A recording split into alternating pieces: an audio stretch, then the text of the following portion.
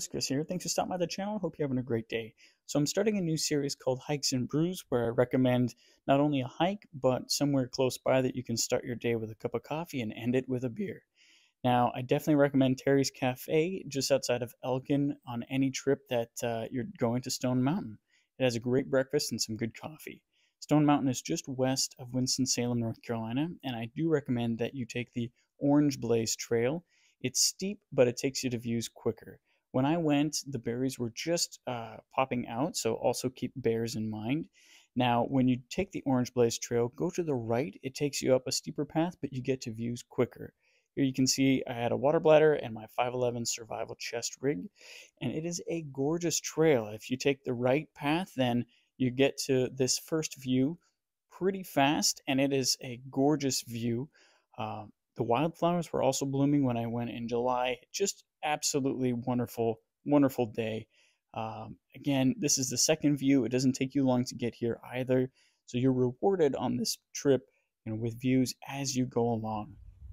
One of the things I also like is that you can see clearly where you're headed to on this path. So you can see off to the right here, that's where I'm headed up that Stone Mountain. It's really cool to look at, from all sorts of angles, that exposed rock. It was a really hot day, so you have to make sure that you take a lot of water if you're going, in July. And make sure to look up as you go. These pictures are, off to the side as I'm hiking up the mountain.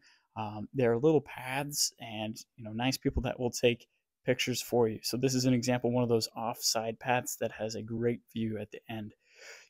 When you do get up to the summit of Stone Mountain, it is a huge stone outcropping. There are no fences, so be careful there. But you have a wonderful, almost 360-degree view of the surrounding landscape, sort of those foothills of the Appalachians. You can see the actual, stone marker or metal marker. And who doesn't love that beautiful view with the American flag in the background there? Gotta love it. Something funny I like to do is take selfies with those metal markers, proof that I was there.